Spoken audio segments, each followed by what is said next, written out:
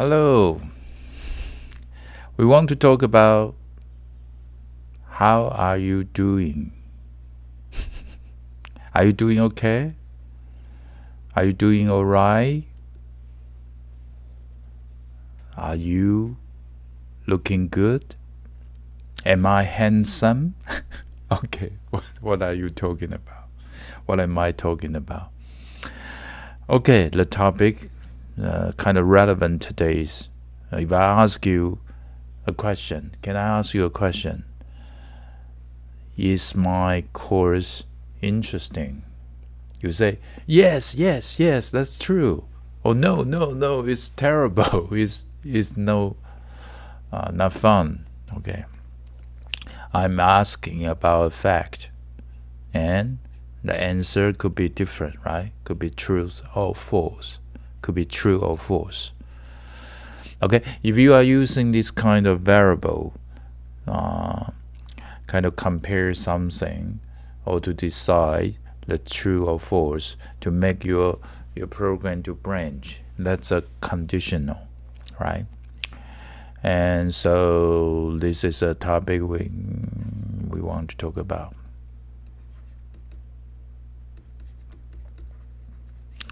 Okay, so conditional, okay, and mostly you encounter we call it if condition, okay, and you will kind of check a Boolean value, okay, which could be a very complex kind of logical operation, some single, some combined with other comparison. But anyhow, this is a value, a particular value we call Boolean. Okay, if you are the first time hear about this, don't. They just very simply they have a two state, two kinds. One is true. One is false, okay? One is true, T, okay? Or true, one is false, means not true, not true, okay? Is false. So kind of opposite side of the true, okay? So if is a false, that's become the true, okay? Okay, so and why this is important? If your code check this value, check this Boolean condition is true, normally we will have this. Okay, if it's a true, you will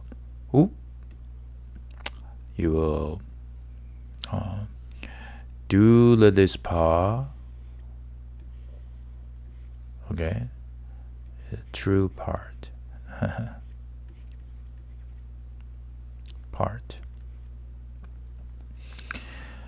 okay. If it's not true, which also means that it's false, you will do this part.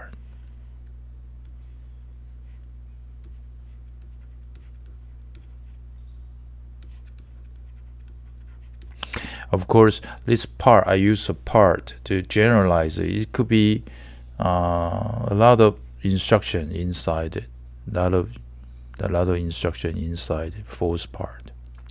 But basically, they are two different area. Okay, so when your program running from here, they will check if it is condition. If it's false, they just jump to it. They won't execute this part. Okay, this part won't be executed. But how do I know which one will be executed exactly? They determine this condition runtime, and sometimes true, sometimes false. Yeah, let's make the program kind of dynamic decide something, right? That's why program can have a kind of intelligence. Okay. And so we normally write about this, use this kind of shape to say, oh, this is a condition. For example, if x greater than 3, if it's yes or true, they will do this. Okay, they will do this. Okay, true part. Okay, or no or false. Okay.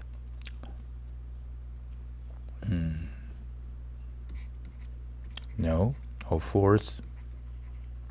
FALSE, sorry, FALSE false.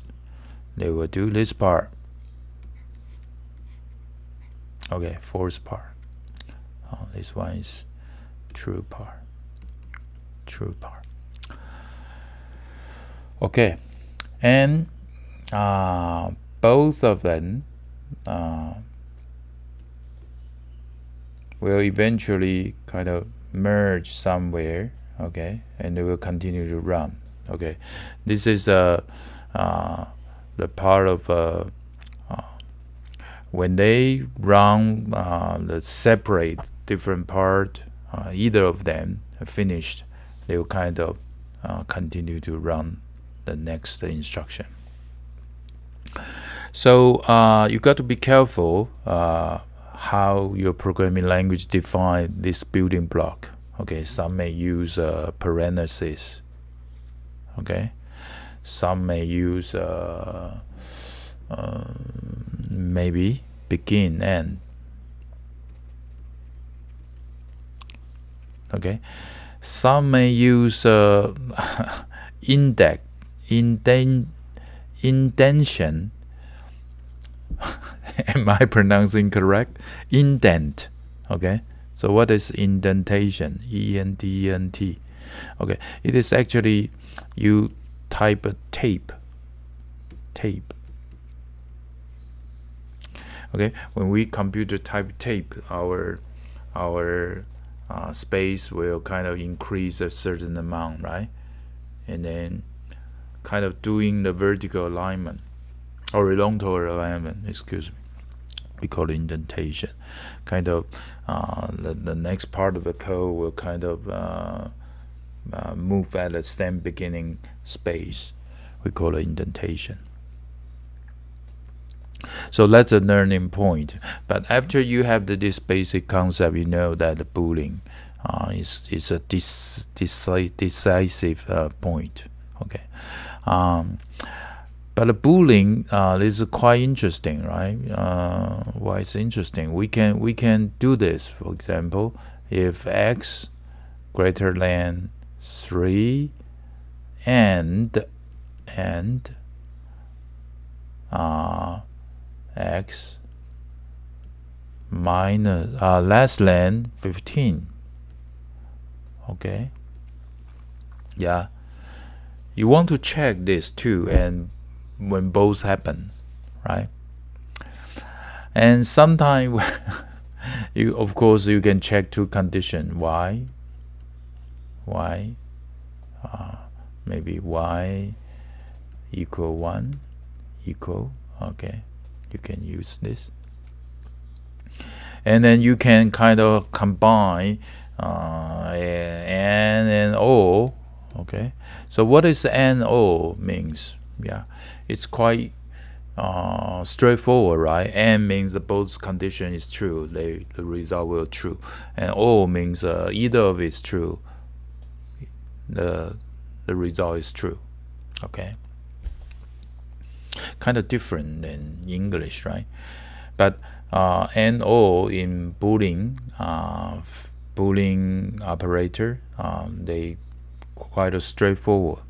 Okay. And maybe when you study along the journey, you will find some information. They say, okay, let's talk about truth table. A, B, C. if it's a true, A and B, C is the result. If it's an AND function, they will write things like this. Means A do the AND operator, and what's the result? So we know the AND only 2 operand is true, you will get true. Okay, I use a 1 as a true here. Okay, and 0 0 as a false. Okay, this is the Boolean truth table for AND. Okay, and if it's a OR, if it's a OR, let me write down. I use a different color. If I'm talking about OR operator, the result, for example, I put it here D. Sorry, I'm running out of space. Bear with me. Okay, very quickly. Anything is, if either of its one is true, it will be true. Okay, the only both is false. The result is false. Okay, so this is the AND result. This is a OR result. Okay, and the AND OR, they needed 2 operand. Okay, if it's a NOT, there's another operator we call NOT. Okay, NOT. Okay, it's a unary, and they only needed 1 operand. Okay, for example, if you ask not A, just invert it, just kind of opposite of A. If A condition is 1, not A is 0. If it's a 0, not A is 1. Okay, so this is what the not for, right? It's quite obvious. So if condition is one of the most important in the computer programming language, and something else you need to be aware of, okay, to use it correctly. Okay, and sometimes your bug is not a syntax error, because syntax error interpreter will tell you what the error is. But sometimes the error comes from how you think about your Boolean. Okay, how you kind of make a judge, and how you predict this. Okay, so if you got a result, your program, the result is not what you expected, this is a logical error, right? Semantic error. Okay, you didn't control the calculation inside your mind properly, so that the program won't do what you want them to do. Boolean also important when we do repeating, because repeating, if it's always repeating, it's infinite. It's a infinite loop, right? Never ending. That would be terrible, right? So Boolean value will be also used to the end. It's kind of stop checking. You know, if this condition is true, you won't repeat. Okay, will be used in the for loop and the while loop. Okay, quite important. So this Boolean concept is essential, extremely important. Okay, beware, be sure, and be prepared. Okay, I'll see you next time. Bye bye. Am I looking good? Am I looking handsome? I hope it's true.